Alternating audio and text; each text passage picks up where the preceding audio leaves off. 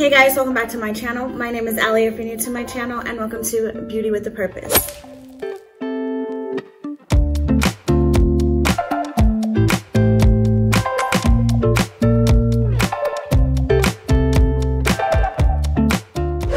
Okay, if you are new to my channel, my name is Allie. I upload 3 videos a week at 10 a.m. CST. I upload lifestyle, beauty, and Bible related videos. So if any of those interest you, please go ahead and hit that subscribe button. And with all of that being said, let's go ahead and get into today's video.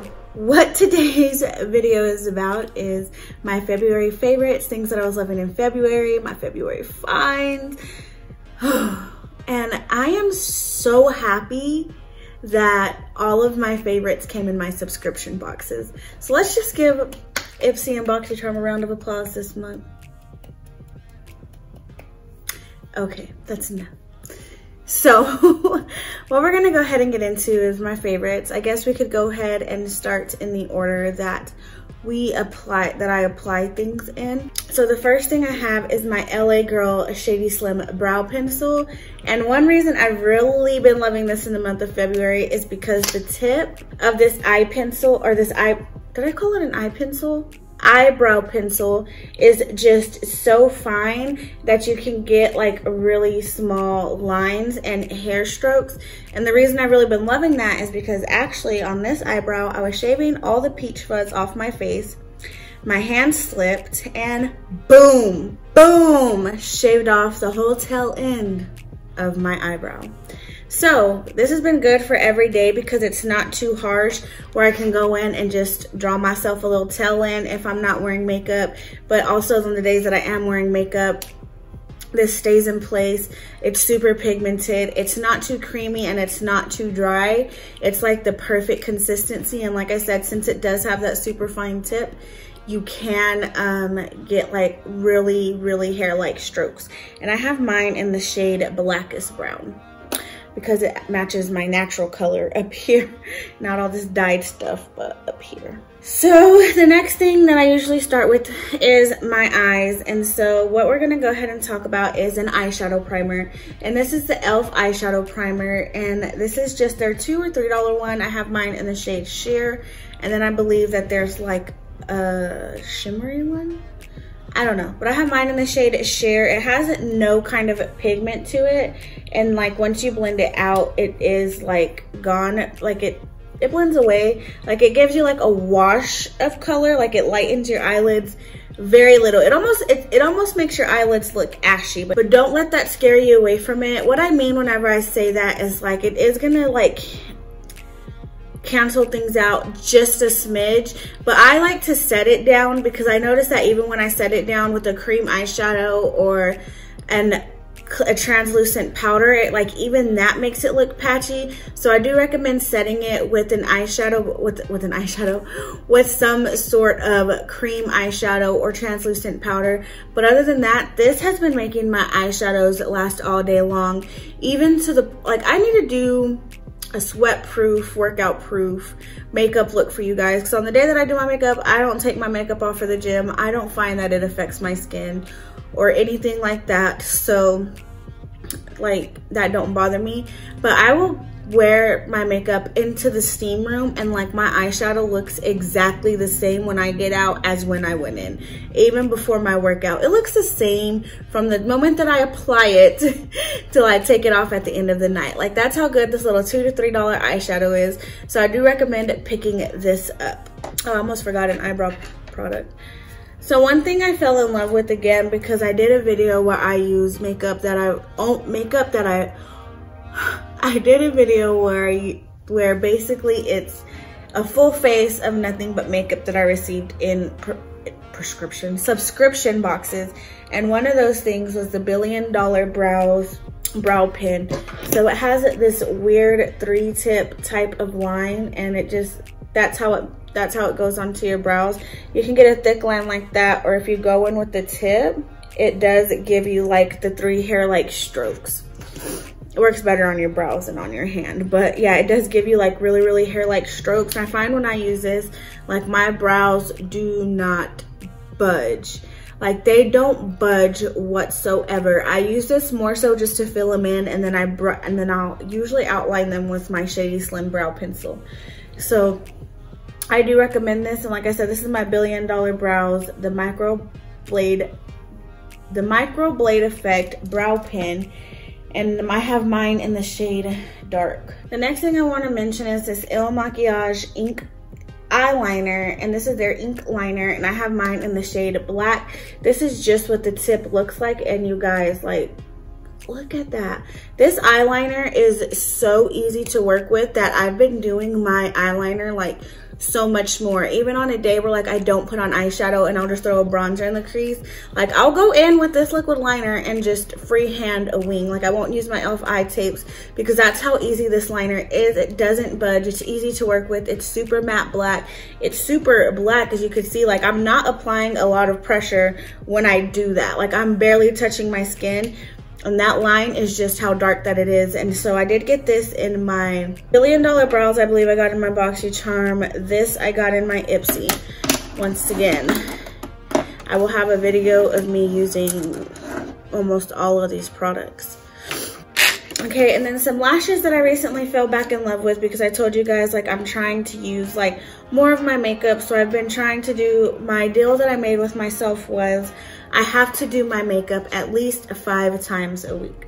So I only get 2 days, like I'm only allowed 2 days where I don't put on any makeup. And so within doing that, I did go back in with my Salon Perfect 614 lashes. Guys, I really love these lashes for the days where I do just throw a bronzer in the crease and some liner, because they look like lash extensions. Like if you place these just right on your like on your eyes, like you won't even be able to tell they're falsies, because the band is super thin, they're super wispy. It looks like you literally just added length to your lashes, and that's it. So those are some of my favorite lashes. They're super easy to apply and whatnot. Next, oh sorry, the last thing for eyes is mascara. So this was actually my birthday gift from Sephora, and it was a whole little set of like sample size products from Milk Makeup. So it's like a whole little set of sample size products from Milk Makeup, and one of them was the Kush Fiber Mascara. So this is just what the wand looks like. This is what I have on my lower lashes today. I love this for my top lashes and my lower lashes. So on days where maybe I won't do a wing eyeliner and you'll actually be able to see my lashes, I love this mascara. It doesn't smudge as much as other mascaras do on me. I'm starting to think that mascaras just smudge on me, but this one doesn't smudge as much. And so I really like this. And as you can see, my lower lashes right now, like you can see them, like they are visible. And that rarely happens with mascaras. So this one, I would really invest in the full size of this one. I really would, because that's how much I really like this mascara. So getting into the face now, I said like 3 S's. So getting into the face now, a primer that I have fallen in love with, and mind you, I've only been using this from like mid-February on, and that is the Wet n Wild Primer Serum. And this is the Primer Focus. Wow, Prime Focus Primer Serum. And this is Hydrating. You guys, the first time I tried this, I'm not sure what foundation I used, what powder I used, but I was convinced that this primer serum was awful. And I tried it out again with my favorite foundation combo, which I'm going to mention. I tried it out again with my favorite foundation combo, and you guys, since I have used this, my foundation does not budge during my workout, and I sweat now. I sweat good now. Or the steam room. There was no water streaks on my face. Like, of course, when I dabbed my face with the paper towel, like, you know, you see, like, why do all foundations look orange when you take them off? Side note, but anyways, like, you know, you can see the foundation on the paper towel, but after I dab the sweat off or whatever, and I look at my face, like the only, like maybe my blush faded and that's it, but highlight, bronzer, everything is still on my face, everything is still in place. There's no like water lines that, like, I don't know, but the only thing that I changed was I started using this primer serum. Like, this is just like the cream of the crop, the creme de la creme. Like, I will repurchase this and repurchase this and repurchase this. Like, this has taken over the place of my Touch in Sol Pretty Filter skin balm, glassy skin balm. Like, that has replaced this, and this is like a fraction of that price. So I highly recommend you guys picking this up. Like, if you don't pick nothing else up out of my favorites, pick this up. Pick this up. Okay, so now I'm gonna talk about a primer why? I'm gonna say a primer foundation. A foundation combination that I love together for full coverage. And then one I love on its own, and one is a complete miss if I leave it on its own. And together, they will give you the best full coverage looking foundation that you have seen, that does not look cakey, that does not look dry, that's not too dewy, but it's, y'all. So what I've been mixing to get like the perfect amount of full coverage for me is my Wonder Beauty foundation and my Becca foundation. My Wonder Beauty foundation is in the shade Medium, and then my Becca foundation is in the shade Buttercup. These two together are part of my steam room proof foundation routine. Now, on the contrary, this one I love on its by itself for a lighter makeup look.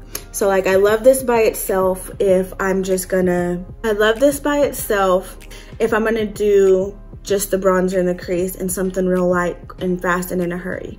I love the Wonder Beauty Nude Illusion. So this is a favorite even by itself because I love the way it makes your skin look. I love the amount of dewiness that it has, and I love, like, I just love this foundation for my skin. The shade matches perfect, which I actually thought it was gonna be kind of pinky, but it's not. It's perfect for me.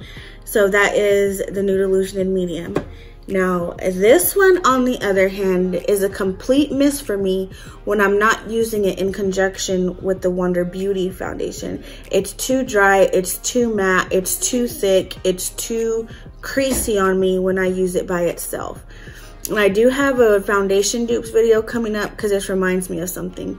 Now, this would probably be really, really pretty on my skin during the summer when my skin's a tiny, like a smidge bit more oily, and I can use this and I won't have to set this. You know what I mean? So this is one of the foundations for me that I don't have to set all over my face, just where I apply concealer. But for that reason, like I said, right now during the time of year it is, and with the weather back and forth and my skin being as dry as it is, this looks terrible on my skin. Terrible on my skin. And the reason it looks terrible is because, like I said, it is a little bit more thick, so if I don't set it, it's super creasy. But if I do set it, I look way too dry, and that's why it's a fail right now for me. Still trying to work with it and see how I can get it to a place where I like it on its own, but I just don't know. Like, it's just not happening right now. So yeah, in conjunction with the Wonder Beauty foundation, I love it. Okay guys, something that made it from last month's favorite has made it to February favorites. You guys, I just cannot put this concealer down. That is the e.l.f. Camo Hydrating Camo Concealer, and I have mine in the shade Medium Peach. And I have already bought a backup because, as you can see, like, I am powering through this concealer. I love this concealer. It's just, if I could use this as a foundation, I would. But when I've tried that, it makes me break out. So if I could use this as a foundation, I would, because that's how much I love this concealer. I love the formula. A little bit goes a really long way, and I forget that every single time that I use it. But there's like, it's creamy. It doesn't crease. Like, I already have lines, so of course my lines are gonna show, but like, it doesn't like pile in, like it doesn't set into those lines, if that makes sense. I don't know, like, this is just a really good concealer, and it's obviously it's really good because it's made it this far with me. Okay, you guys, so I feel bad because I was like, in my video where I use all of my subscription box makeup, I was like, I don't see a difference in this one and the one that I got in my Ipsy, because it's the same brand, and I was just like, I feel like it's gonna be the same. But I have fallen in love with this Ciate London Everday Vacay Coconut Setting Powder. This applies a filter to your skin, but because it is so white, it does cause a cast on your face where you have to kind of super bronze or go in very light-handed with it. And this claims to not have flashback, but I think it does have flashback, and I can tell that just by seeing what my under eye looks like with my filming lights. I can tell it's gonna have flashback with the camera. So that's kind of a false claim, but whatevs. It's still really good. I don't take flash pictures all the time, but I mean, if that's a claim, like, I guess you guys need to know about it. I don't take flash photography. I don't have a reason to worry about flash photography all that often, but since that is one of the claims of the powder, I wanted to mention it. The next thing I did fall in love with is this Wet n Wild Halo Glow Blush Lighter. Oh, that's cute. Blush Lighter palette, and I have mine in the shade After Sex Glow. I can only imagine what the other shades look like. This is really pretty. I like it because sometimes this one on its own can be just a little bit too light, but mixed together is really, really pretty. That's what I have on my cheekbones today, and like I said, it's really pretty. Wet n Wild just does their thing with highlighters for only $5. So do go out, and I do recommend this one. If not, just try any of their highlighters, and they're bomb.com. Okay, and this is just them swatched, and that's just the order that they're in. So that's just how pretty those highlighters are, you guys. Like, they're super duper pretty. Okay, one of my next favorites is this LoveCraft Beauty Blush Palette. Now you have this palette is super pretty because I feel like you have your light flush, you have your like warm blush, and then you have like your cool tone mauve blush. These are so soft and creamy, you guys. Like, looking at it in the pan, you're like, man, those look kind of dry. But no, like, these are so good. So good. I love them so much. Wow, I kind of swatched that one way over here and these two right up on each other. Hold on. Oh, that's funny. So that is all 3 blushes right there. These are so good. They look really pretty and smooth on your cheeks. And I know it doesn't sound like something like, why wouldn't blush look smooth? But believe me, some people have that problem. And so I just wanted to say that this palette looks super smooth and super pretty on your cheeks. Okay, I do have a few I have a few lip products. My first 3 are lip liners, and first 2 are the LA Girl Perfect Precision lip liners. Now these ones are the wooden ones, but I like these. They are super matte and they can be drying if you don't take care of your lips. I noticed on the days where I don't like take care of my lips too good, like they're super drying on my lips. And on the days where I kind of been making sure to moisturize my lips, they're really good. So I have the shade Cafe right here. I'm pretty sure you're supposed to pronounce that with the Spanish accent. So Cafe. I have the shade Cafe right here. And then I also have the shade Blushing. And I have one more that I just purchased, and you'll see that in my new drugstore haul. And so that one is the shade Blushing. Like I said, these can be drying if you're not taking care of your lips. But if you're taking care of your lips, these are really great lip liners that aren't going to move, budge, no matter what you put on top of it. No matter what you do, these last all day long. And the last lip liner that I have is a Colourpop Lippie pencil. Now I have this one in the shade Little One. So you can see, like, they all are a different shade of nude. One's a brown, one's a mauve, one's more like of a pinky nude. And so I like this one because it's super creamy. So you can fill in your lips completely with the Colourpop one, and it's not ever going to feel driving. It's not ever going to feel drying.